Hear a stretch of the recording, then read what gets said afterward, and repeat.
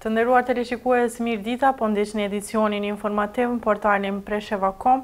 Në këtë edicion informativ të lajmeve, ndër të tjera, ju ftoj të ndiqni. 741 raste me COVID-19 në Serbi, në Preshev dhe Bujanoc, nuk ka raste të dyshuara. Ministria Bajrami thirrje nxënësve shqiptar të Luginës. Përdorni platformat e Kosovës për mësim online. Shoqata humanitare Lugina e Preshevës me aksion humanitar për të ndihmuar skamnorët në Luginë. Në Serbi, sipas të dhënave, deri në orën 15 të ditës së sotme, janë shënuar gjithsej 741 raste të konfirmuara me virusin korona, ndërsa nga ky virus jetën e kanë humbur deri më tani 13 persona. Sipas komunikatës të Ministrisë së Shëndetësisë, sot janë testuar mostrat e 376 personave, 82 prej të cilëve ishin pozitiv dhe 294 negativ ndaj COVID-19. Në laboratorin kombëtar të referencës Solak janë testuar gjithsej 2462 persona që kanë plotësuar kriteret për përsaktimin e çështjes. Komuna e Bujanocit vazhdojnë të bëjë ballë COVID-19 deri në këto momente nuk ka raste të dyshuara. Mjeku Adnan Saliu i ka thënë Presheva.com se deri sot nuk ka të infektuar. Këtë ka konfirmuar edhe enti higjenik i Vrajës. E njëjta situatë është edhe në komunën e Preshevës, raste të dyshuara me COVID-19, deri në këto momente nuk ka. Përfaqësuesit institucional dhe shëndetësor, gjithnjë bëjnë thirrje që popullata të respektojë masat e ndërmarrëra me qëllim që kjo situatë të tejkalohet sa më lehtë.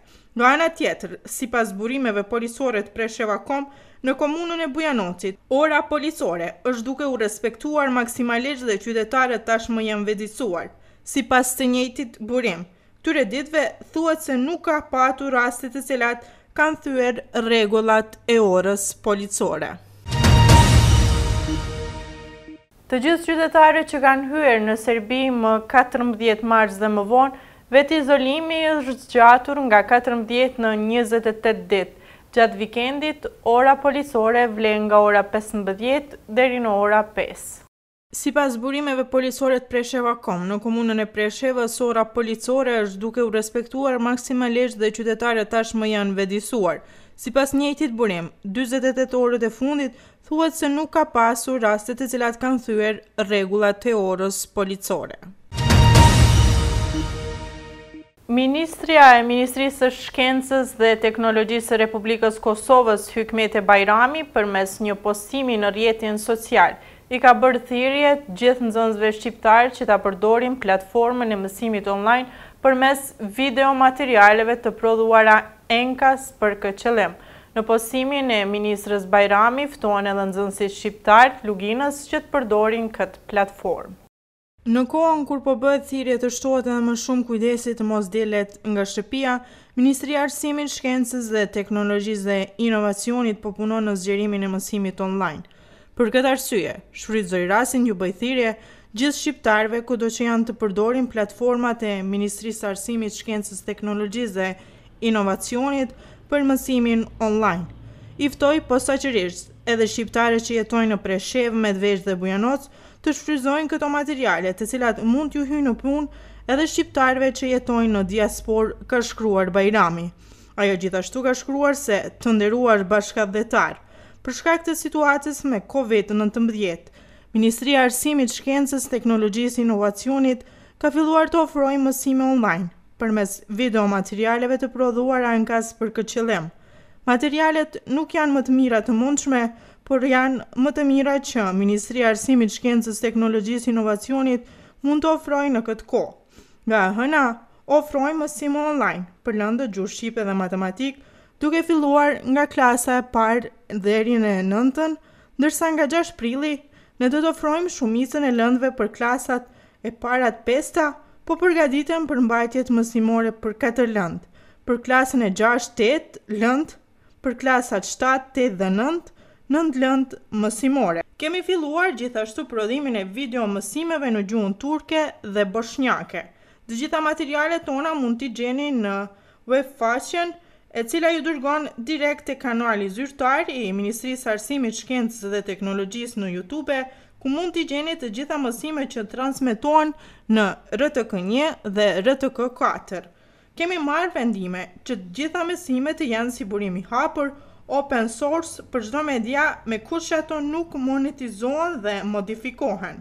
Ju bëjmë thirrje të rreni në shtëpi dhe të shpërndani këtë njoftim për të afërmit tuaj kudo ku ka shqiptar, ka shkruar Lajmet Bayrami, Ministri i Arsimit, Shkencës, Teknologjisë dhe Inovacionit.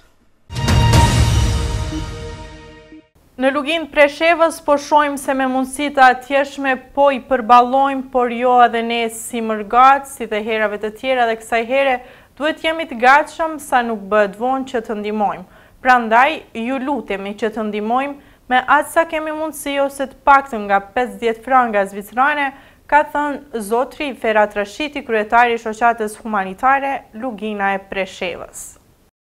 Siç po e shohim në gjithë botën, tema aktuale është COVID-19 dhe me këtë rast edhe mërgata jonë në Zvicër, po mundohet të gjejë mundësi që edhe në këto situatat të ndihmoj ata që kanë nevojë në Luginë Preshevës, kur e dim se në çfarë situate ekonomike është ajo popullat.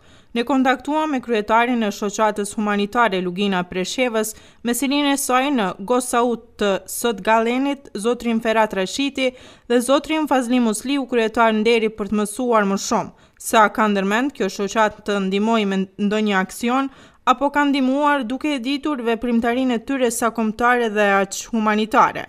Pas një bashkëbisedimi që e patëm me zotri Rashitin dhe Musliun, mësuam se kjo shoqatë ka vendosur që të ndihmojë disa familje me aq mundësi sa ka, por në anën tjetër kërkon edhe nga bamirës të tjerë që të jenë pjesë e kësaj ndihme, kundër të tjera na thanë: Të nderuar anëtarë të shoqatës, bamirës kudo që ndodheni, ju vullnet mirë, bashkombas të gjitha trevave duke e parë situatën e krijuar me koronavirus COVID-19 në gjithë botën, po kalojmë situata të rënda. Sigurisht se edhe juve ju ka shkuar mendja dhe ju shkon se Lugina e Preshevës se si do ta përballoj këtë situatë. A do të ketë mbështetje nëse nevojitet nga Shqipëria, Kosova, nga përvoja jonë është e vështirë të pritet. Na ka mbetur neve që të organizohemi në Luginë Preshevës, po shohim se me mundësi të atjeshme po i përballojnë, por edhe ne si mërgat, si dhe herave të tjera dhe kësaj here, duhet të jemi të gatshëm sa nuk bëhet vonë që të ndihmojmë. Prandaj, ju lutemi që të ndihmojmë sa keni mundësi ose të paktën nga 50 franga zvicerane. Pagesa është e lehtë të bëhet, u japim konton se ku mund t'i dorëzoni ndihmën dhe ne pastaj përcjellim përmes postës në Luginë Preshevës tek ato familje që ka nevojë. Ne e dim shumë mirë se ju do të ndihmoni. Ju do të jepni atë sa keni mundësi që t'i përballojnë edhe ajo pjesë e kombiton situatës së rëndë. Kësaj situate natyrisht se ne duhet mjete më shumë se kur një familje që t'i përballoj. Nuk punohet sepse janë dalur për shkakun e virusit dhe është e domosdoshme vëllezër që të kontribojmë me ndihma. Ju jeni mirënjohës për bashkëpunimin dhe ju premtojmë se si herave të tjera edhe kësaj here u përcjellim çdo frank se ku ka shkuar me fakte.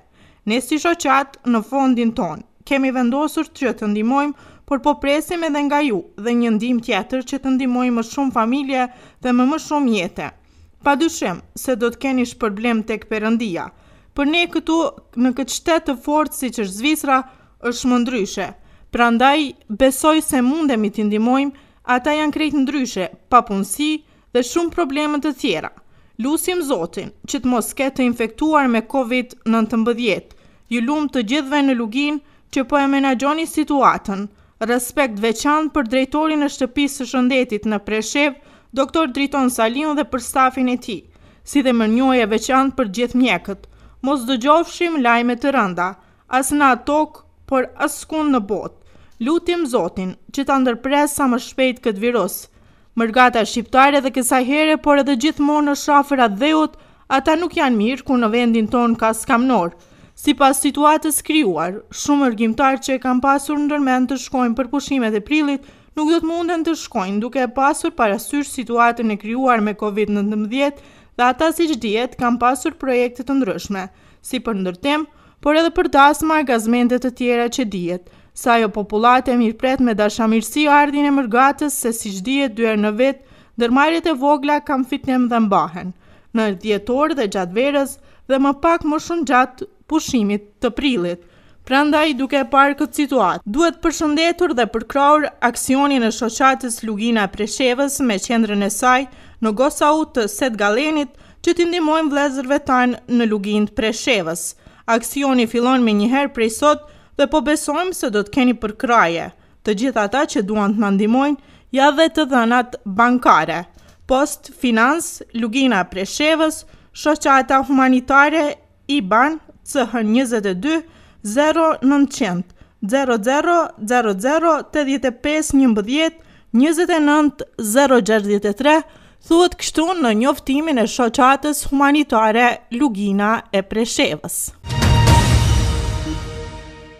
Ndrojmë temë të informacioneve. Kërkohet Besnik Osmani, ditëlindja 12/5/1978, vendbanimi Preshev. Kontakti i fundit ishte pika kufitare Muqibab, Kosovë, Serbi, ora 17.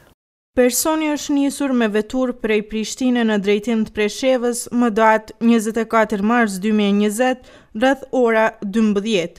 Ai ka tentuar të kalojë kufirin në Muqibab pas sukses rreth orës 17. Pas shumë kërkimesh, vetura e tij është gjetur nga banorët e fshatit Muqibab në rrugë dytësore të fshatit. Dyshohet se ai ka vazhduar në drejtim të Preshevës në këmbë ku dhe janë humbur gjurmët e tij. Lutem të gjithë personat, të cilat mund të kenë takuar ose kanë njohur për vendodhjen e tij, të na informoni në këta numra të telefonit: Preshev 00381 63 77 59 499, Kosovë 00383 49 245 444. Të nderuar teleshikues, me këtë informacion po përmbyllim edhe këtë edicion informativ të lajmeve. Ne ju falenderojmë për vëmendjen tuaj. Bashkë natën e mirë.